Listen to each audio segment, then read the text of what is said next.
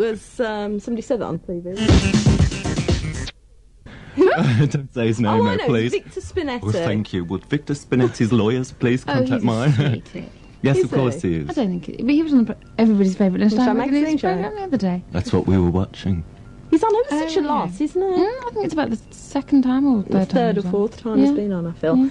Anyway, so that was that. Steve, what's been happening in the wild and wacky world of pop and show business this week?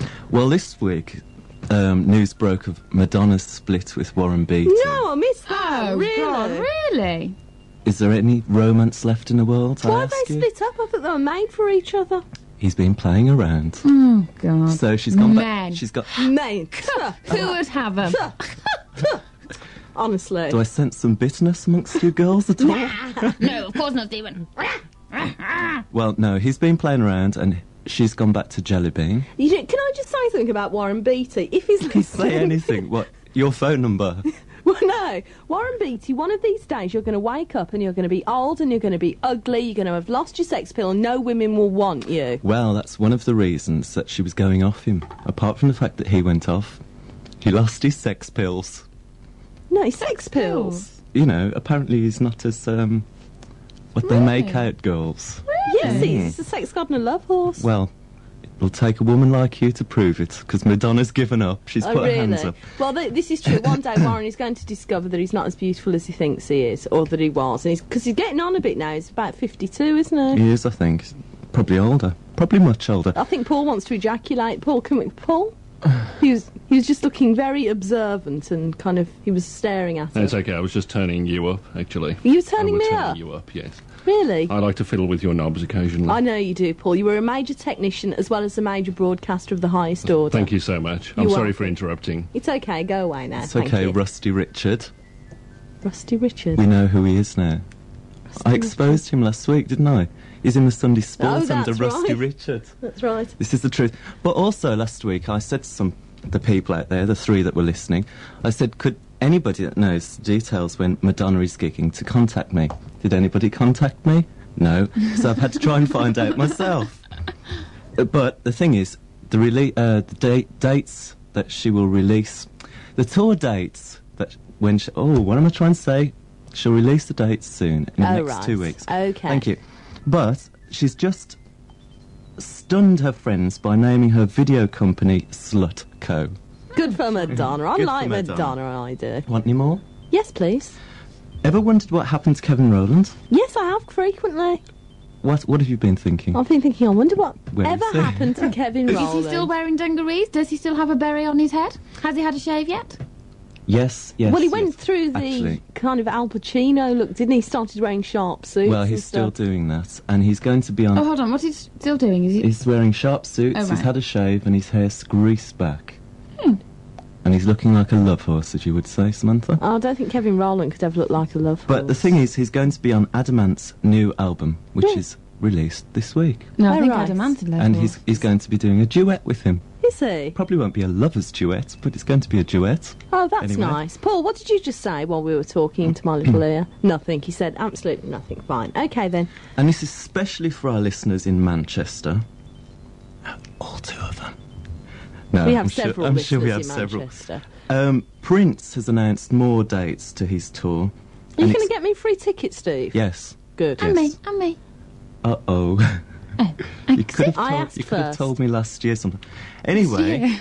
his shows are going to be at Manchester's City Main Road Ground on August the 2nd. Would you like to know how much the tickets cost? Yes, why not for our listeners in Manchester? £18.50. Wow, what Well, a there you go. bargain. There you go. And what more can I say? Is this King next, Paul? No, is this Erasure next? Hurrah for that. This is Erasure and Oh L'Amour. The wonderful Erasure and Oh L'Amour. Well, Mandy, why are you I've just- sitting there rubbing a ring on your I've eye? just tickled Mandy. No. No, it's not because I'm rubbing a ring on my eye. I've got this horrendous fear of a sty. I think I'm getting a sty on my eye. It's not the end of the world, man. It is. I remember having one a long, long time ago and I was extremely run down. It does bring you down, though. And that was the reason for getting styes, isn't Yeah. it? And I've got this little red mark just by my eye and I'm scared stiff that it's going to be a sty. And Steve says, I know how you get rid of that, Mandy. Rub a gold ring on it. It's an old Irish So I thought- superstition. I think it probably and it's always is. worked for me. Oh, has it? You're Well, right, I I'll thought probably it'd be- go green, man. How long have best I got to do it for, No, the though? best thing to do, though, is you're supposed to go up to, like, somebody and say, could I borrow some gold off you? I want to rub it on my... Never give the gold back. If your star doesn't go away, you turn out to be a rich woman. And I know, Paul, I just kicked the table. I was crossing my legs. It's okay, Sorry. you can kick it now because the microphone's been moved away from it, so it's okay. There's somebody out there in a hat. I wonder who it is. I'm dying for him to turn You don't round. like I think hats, it's do Mark you? Jones. It's Mark Mark Jones. has I grown know a that man from the beard. back. What a freaky thing that is. Mark Jones has produced enough hormones to grow a beard. I am impressed. Mark Jones from Radio WM Heartlands, who's a king amongst several people, at least 4. Right, what was I saying? So that is the competition. What band was it? He looks like he came here on a Harley Davidson. Or one of grown his Run vicious DMC. beard. And he's wearing a baseball cap, I think. Yes. Suits you, Mark. Enough said. Enough said. Right, so if you think you know the answer to the competition, what made your new Why are you sniggering at me, Stephen? Your headphones are sliding over your face. I think that may Sorry. be a good thing for those Just sitting prop- opposite me. Right, so what was the competition again? Yes, a cover version of You've Lost That Loving Feeling was on the a new romantic band. Why did these competitions get so convoluted?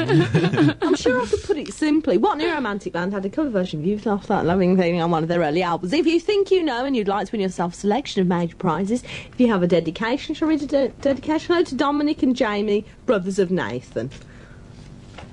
Could you please sing the Worm song again so that he can record it and send it? And send in a disc of it. That was from Nathan from Stonell. Stonell? And I can't think of any more dedications that people have found it. Anyway, if you have London, Ian Wood. Hi, Ian. Hi, Samantha. How are you? All right, thank you. How are you? Very well, thank you. How is it in the big city tonight? Very dark, very warm, and very pleasant. Really, I- that's nice. I came here without my regulation BBC Radio in the Midlands trench coat. So Oh, good. It's very, very balmy summer's evening down here. I think the whole of London is breathing a sigh of relief that you're not wearing your trench coat, Ian. We certainly are here. Well, a great big tear across the back anyway, where I've been stabbed. Oh dear, that's nice. Is there something you'd like to tell us, Ian?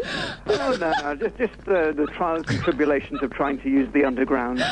And of being a major showbiz personality and a love Well, horse. I know.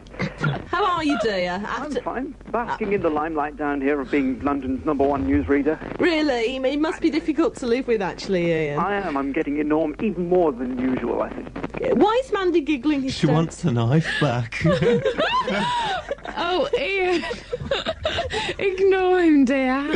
Oh, I just don't like the thought of you being stabbed. No, it's okay. I'll do my best to ignore Steve Dior. It's very difficult, though. In that quick. It is difficult. They're still getting Not bigger many than- men can ignore me, Ian. Sorry?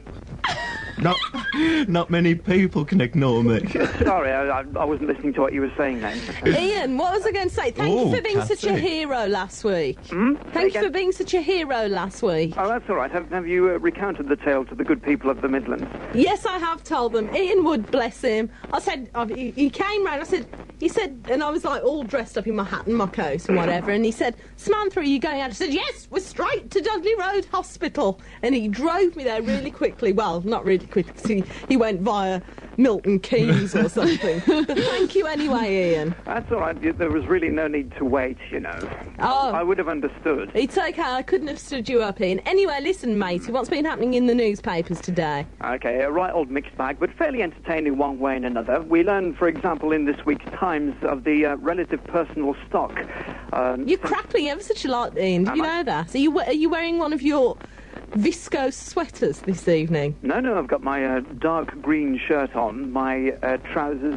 I thought I'd leave my matching two-tone dress suit and handbag and accessories home this evening. Well, that's good. It attracts strange looks on the underground.